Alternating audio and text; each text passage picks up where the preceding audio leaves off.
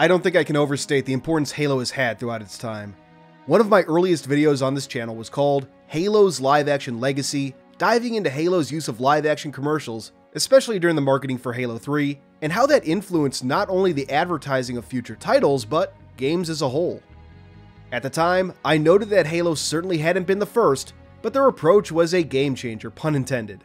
Halo's live action commercials didn't simply advertise the game, they told a story, something directly connected to the product being advertised, sometimes only tangentially related, but it was something different and something new.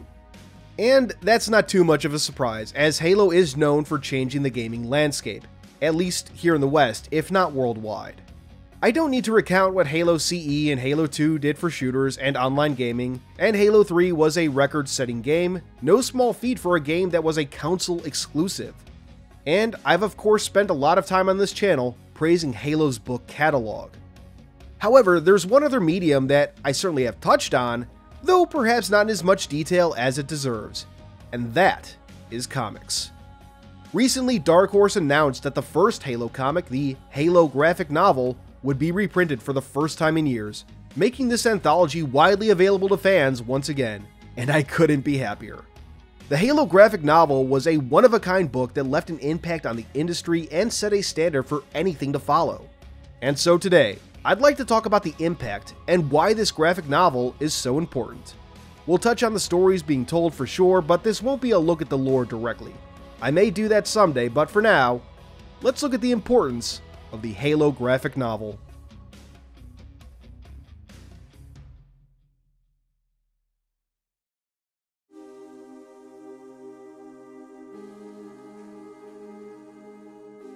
The turmoil of Halo's early years are fairly well documented these days. Halo CE was basically finished at the 11th hour thanks in no small part to the efforts of Eric Trotman.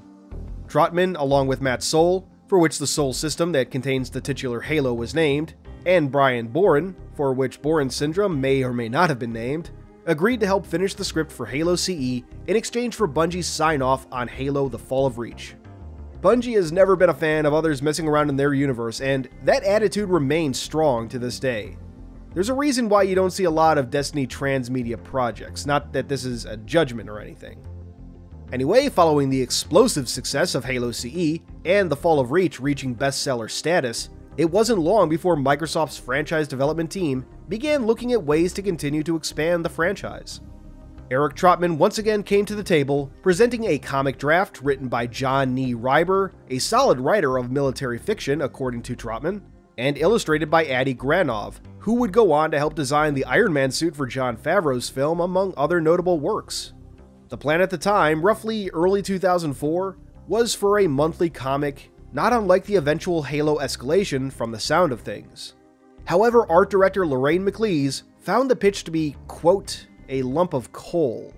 Bungie wanted more direct control over the project and, more specifically, to be able to select the artists and writers that they would work with. According to Eric Trotman, that included the legendary Joe Kubert and Alan Moore, a pipe dream to say the least. The project was ultimately shelved by the franchise team, but McLeese proposed Bungie essentially put something together themselves and then pitch it to a publisher. They obviously never scored Kubert or Moore, Kubert way too busy with his own work and Moore having long since sworn off mainstream comics, but they did find luck with Maria Cabardo, thanks to Robert McLeese having worked with her years prior. While not a familiar name to the public, Cabardo had and continues to work within the comics industry, and she opened doors to numerous individuals for Bungie. Reportedly, Cabardo was sold when Lorraine McLeese expressed that their only goal was to make something cool, to do things right, and avoid forcing some arbitrary deadline. There were early talks of hitting Comic-Con in San Diego the year that talks with Cabardo began, 4 months away according to Lorraine McLeese's recollection. A list of writers and artists was put together, a budget was established, and the team went to work.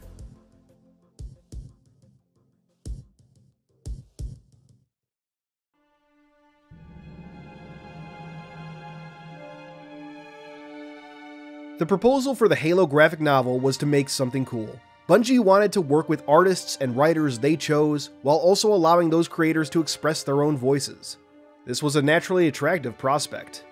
To quote artist Simon Bisley, the stress was to make these characters look very much as they do in-game, Beyond that point, I was given free rein to interpret the script and the action.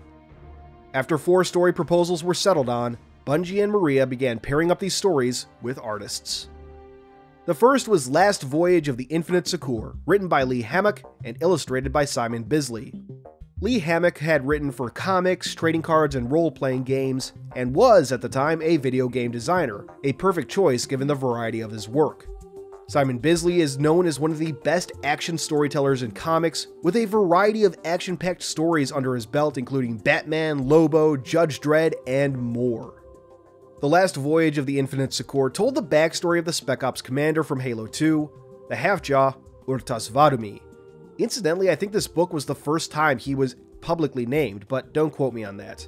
I looked through a ton of Halo 2 peripheral material, short of the game guides, and couldn't find it listed anywhere, but for all I know it could have been listed on the back of some Joyride toy some years ago.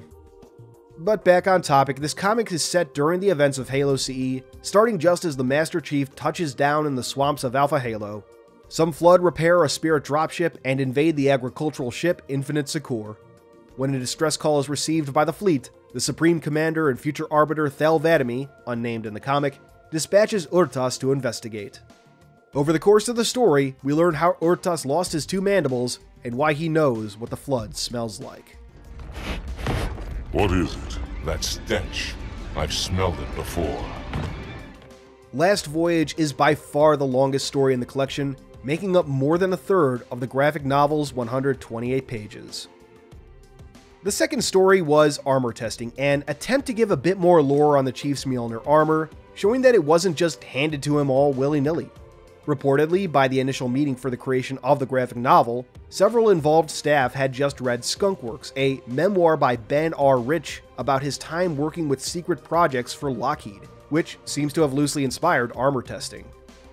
Jay Farber, I hope I didn't butcher that, known for his work on comics like Generation X and the Titans with DC, along with some work for Image Comics, was the chosen writer for the story, excited to write a comic based on a video game as, in his own words, the 2 mediums complement each other perfectly. The art here was a team effort, with Andrew Robinson providing the inks and color, and Ed Lee editing the work digitally, giving it, quote, a new intensity. Armor Testing is basically what it says on the tin, with Mjolnir armor that would be received by John 117, the Master Chief, at the start of Halo 2, being tested by, of all people, a retired Spartan 2 named Maria 062. I'd bet money she was named after Maria Cabardo. This comic introduces one of the largest oddities in Halo lore, and a character that many want to see more of to this day. The third story is much simpler by comparison to anything else in the book, though don't take that to mean that it's somehow lesser. Breaking Quarantine tells the story of Sergeant Avery Jr. Johnson's escape from the Flood Containment Facility on Alpha Halo. It's told entirely through visuals, having no dialogue at all. Breaking Quarantine was an attempt by Bungie to, quote, carve into stone certain events from the extended universe that deviated from our original vision of the story. That is to say, this was meant as a retcon of the idea that Johnson was immune to the Flood.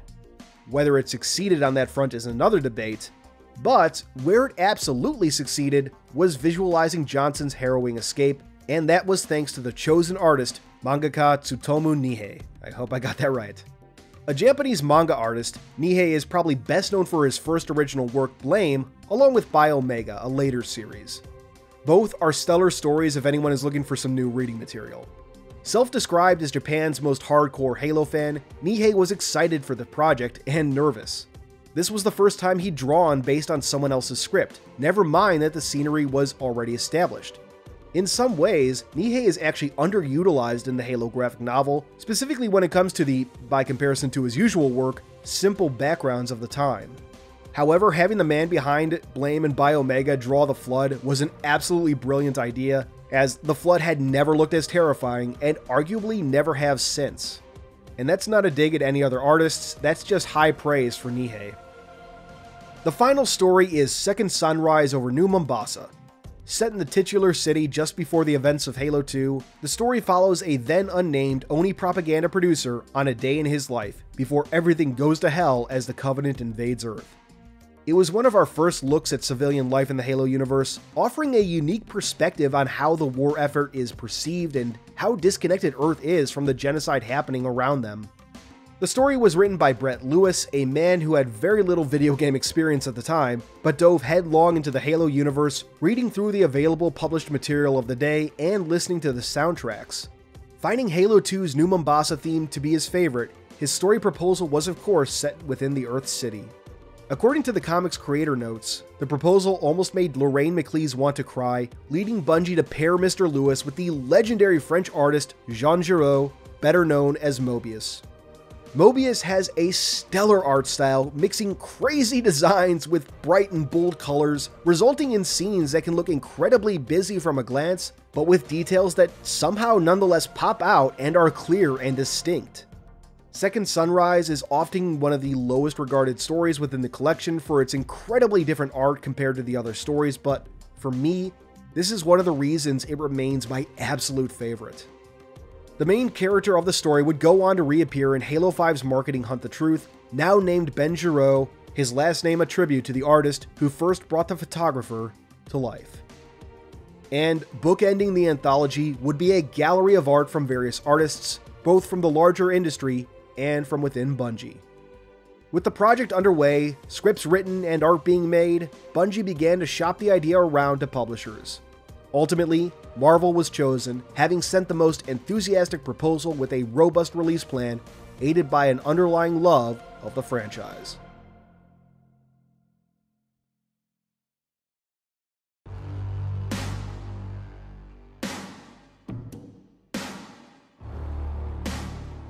Publicly announced on May 17, 2006, the Halo graphic novel generated immediate buzz within the Halo community and comics industry.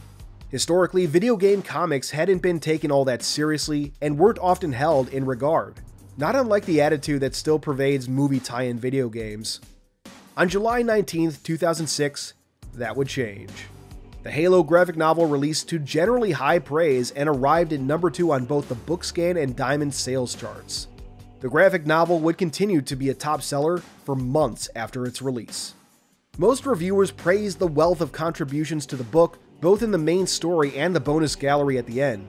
A few reviewers expressed disappointment at the focus on minor characters and events, but these were seen as a minority opinion, many places lauding the decision to focus on other aspects of the Halo universe. And that's to say nothing of the impact the graphic novel would have on the Halo lore community, both at the time and even now. When writing this script, I decided to hold a small poll on Twitter to see what people's favorite stories were and how they discovered the graphic novel, and I certainly got a wide range of answers. In terms of popularity, it was no surprise the Last Voyage of the Infinite Succor took the top spot, followed by Breaking Quarantine, then Armor Testing, and finally Second Sunrise. I love focuses on different and new characters, but one cannot deny that stories with known characters tend to do better. The success of the graphic novel would lead to a fairly fruitful partnership between Bungie and Marvel for years, and I think it can safely be credited with giving video game comics more credibility among readers and within the industry. As has been the case for Halo before, they didn't do it first, but they did it in a way that changed perceptions and left their impact. Nothing like the Halo graphic novel has been produced since 2006, but the comic set a quality bar that any subsequent project would have to live up to. The disappointment with early Dark Horse comics, Initiation and Escalation, was only amplified due to the standards previously set, and thankfully, Halo comics have since returned to those higher standards they once sported.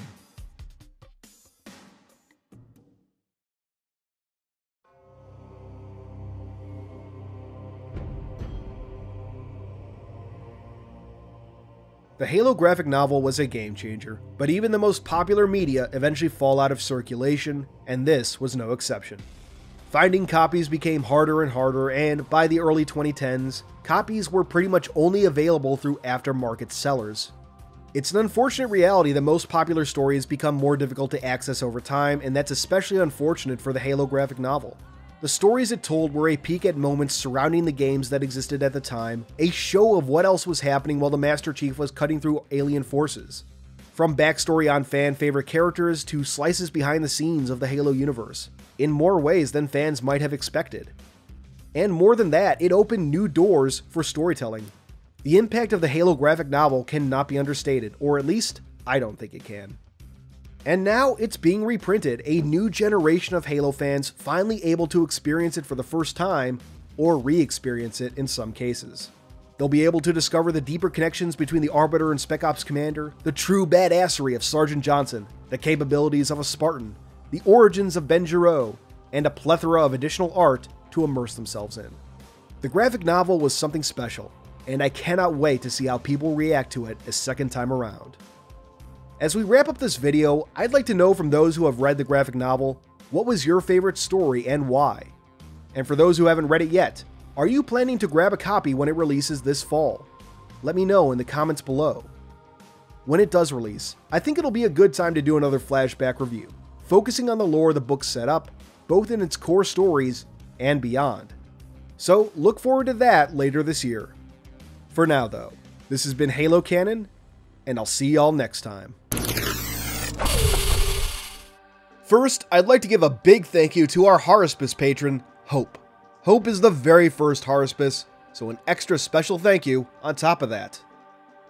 Next, I'd like to thank our theoretical patrons.